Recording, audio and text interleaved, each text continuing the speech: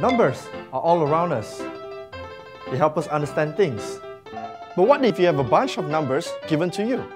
For example, the IQ score of every single student in your class, or the number of durians that each of your family members can eat. How do you make sense of that? Statistics, that's how.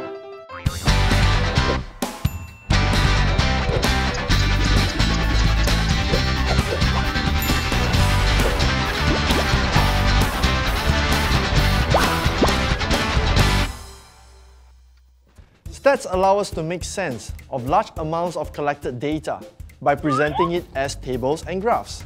This allows us to gather important information, like who's the durian king in your family. Yeah. Let's look at this data. These are the scores for 50 students in a maths test. To see the results in a way we can understand, let's put it into a table, like so. From this table, let's create a more comprehensive table so that we can draw a histogram and a frequency polygon.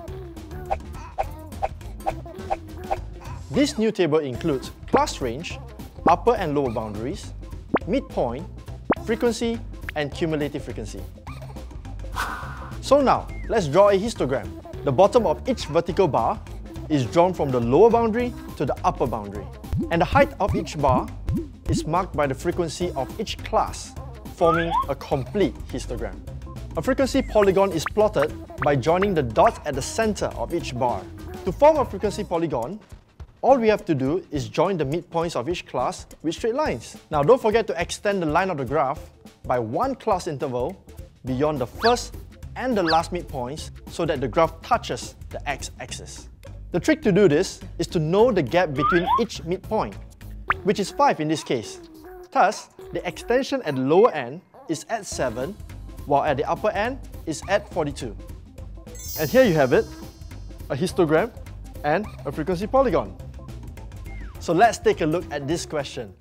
The table shows the height frequency distribution of 200 durian trees. The question then requires us to draw an ogive. An ogive plots the cumulative frequency against the upper boundaries.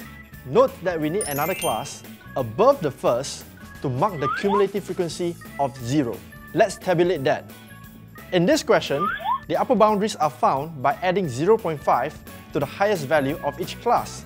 Adding the frequency of each class to the frequencies of the previous classes gives you the cumulative frequency. So with length on the x-axis and cumulative frequency on the y-axis, we plot the ogive. Using this ogive, we can find the approximate median, the first and the third quartile, and therefore the interquartile range. So the interquartile range is 3/4 n minus 1/4 n, where n is the total number of data, which in this case is 200. To find the interquartile range, let's find the corresponding data to the third quartile. Next, we find the corresponding data to the first quartile, which is... So, subtracting these two values gives you the interquartile range of 10 centimeters. I'm Noel Chia, and I'll see you in the next episode of SPM Top Tutor Mathematics.